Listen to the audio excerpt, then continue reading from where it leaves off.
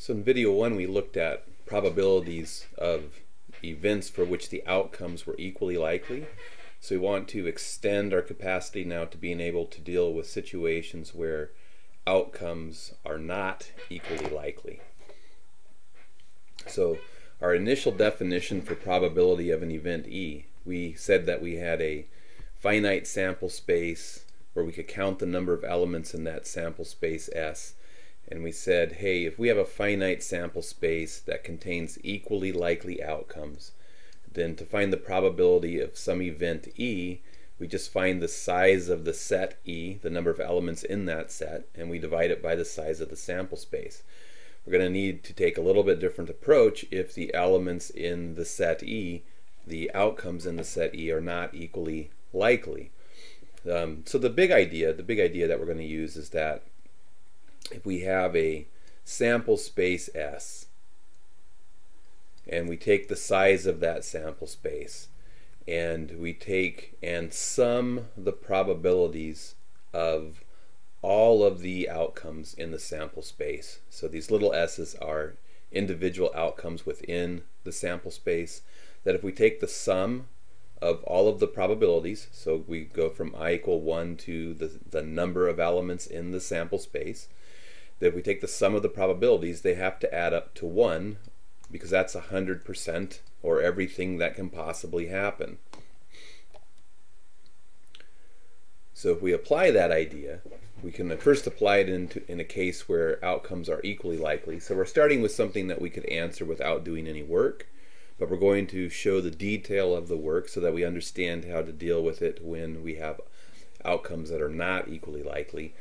So first example, what probability should we assign to the outcomes H and T, where heads and tails, provided that a fair coin is being flipped? And by fair we mean that the head or the tail is not more likely than the other. We have equally likely outcomes. And we already know we should get a probability of 1/2 for each of these outcomes. But let's talk about how we could calculate those probabilities very mechanistically, so that we can apply the same principle when we have outcomes that are not equally likely. So the idea would be, hey, I have a sample space. My sample space contains a head and a tail. And from the previous slide, what we want to recognize is that the sum of the probabilities, so probability of heads plus probability of tails, the probabilities have to add up to 1. If you're talking about all possible outcomes in the sample space, which we are, a head and a tail, all possible outcomes, then the sum of the probabilities of those outcomes must add up to 1. And because we have a fair coin, we know that the probability of heads is equal to the probability of tails. And what this allows us to do is apply algebra. We can do a substitution. I can replace either the probability of H or the probability of T with the other probability. So for example, because the probability of H is the same as the probability of T, I can take the probability of H here and replace that with probability of T, and then I'll have plus the probability of T has to add up to 1. And it looks like we have 2 probabilities of T, so we count them just like we do in algebra. Count up how many we have, and then divide both sides by 2, so we get the probability of tails is 1/2. So that's how we can algebraically, very mechanistically identify the probabilities. So we can use that idea to extend to a situation where we have outcomes that are not equally likely. So let's say that we have a coin where we can flip for heads and tails, but the coin's biased, it's not fair, and a head is twice as likely as a tail. So that piece of information tells us that the probability of heads is twice as likely as the probability of a tail. We also know that the sample space still only contains a head and a tail, which means if we add the probability of heads plus the probability of tails, that needs to add up to 1 still. Even though we have unfair coin, the probabilities, the sum of the probabilities still need to add up to 1. And now I can replace the probability of heads with twice the probability of tails. plus the probability of tails is equal to 1. I have 2 plus 1 is 3 probability of tails equals 1, and then divide both sides by 3 to get the probability of tails by itself. So we see that the probability of tails is equal to 1/3, but we know that the probability of heads is twice the probability of tails. So this is going to equal 2 times 1/3, or 2/3. So we can extend this idea even a little bit more. So now we can say, well, let's say that we're interested in a specific event within a sample space that possibly contains outcomes. S represents the outcomes in the sample space. So let's say that the outcomes that are members of the event E have outcomes that are not less necessarily equally likely. Well, the probability of the event, as long as the outcomes S are mutually exclusive, then the probability of the event is going to be the sum of the probabilities in the event. So this notation here is just saying take all of the outcomes in the event E, or your experiment E, and sum their probabilities up to get the probability of the event. If we know that the size of E, the event we're interested in, is n, and we know that the event E contains these n outcomes that are mutually exclusive and that may or may not be equally likely, then we can find the probability of the event by taking the sum from I equal 1 to n, the number of elements in the event, or the number of outcomes in the event, and we just sum the probabilities. So here's how this could play out in practice. So suppose that a die is biased or loaded, such that 3 appears twice as often as each other number, but that the other outcomes are all equally likely. What is the probability that an odd number appears when we roll the dice? Or die. So the event that we're interested in is the event that we roll an odd number.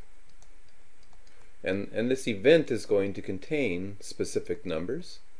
It's going to contain a 1, a 3, and a 5. There's 3 odd numbers, but we know that they're not equally likely because the 3 is more likely to happen than any other event. In fact, it's twice as likely to happen. So here's what we know. We know that the sum of the probability of the event from the previous slide, the probability that the event occurs, has to be the sum of the probabilities of the individual outcomes in the event. So we have 3 outcomes in the event that we get an odd result, the outcome of a 1, a 3, and a 5.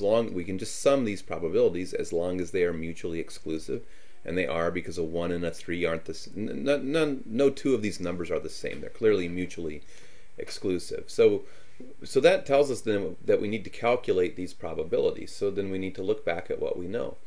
We know that the probability of getting a 3 is twice the probability of any other outcome S that isn't a 3, 2 times the probability of any outcome 1, 2, 4, 5, 6 that isn't a 3 that lives in the sample space. We're also told that if you're not a 3, then you have equally likely outcomes. So the probability of 1 is the same as the probability of 2, is the same as the probability of 4, is the same as the probability of getting a 5, it's the same as the probability of getting a 6. And we get that from this information right here. It says the other outcomes are equally likely.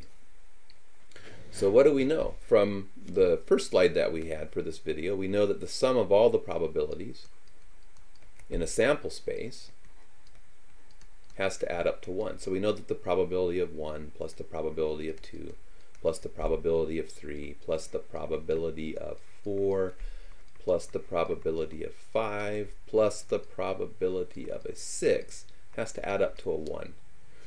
But now we can do some substitution. So for example, we know that every element in here that isn't a 3 has the same probability as the probability of getting a 1. So I could replace all those with the probability of getting a 1 by substitution because they are equally likely events.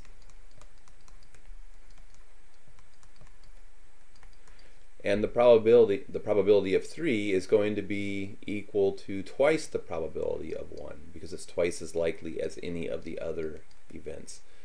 And then we can just add up how many probabilities of 1 do we have. We have 1, 2, 3, 4, 5, 6, 7. There are 7 probabilities of 1, and then divide both sides by 7. So we get the probability of 1 equals a 7th, so that we know that all of these probabilities are individually worth 1/7. And then we can tackle the probability of 3, which we know has to be twice the probability of 1 because it's twice as likely, but the probability of a 1 is just a 7th. So the probability of getting a 3 is a 2/7. So now we can come up here and substitute the probability of 1 is a 7th, the probability of a 3 is 2/7, and the probability of 5 is a 7th. When we add these up, we get that we have a 4/7 probability of the event that we roll an odd number happening.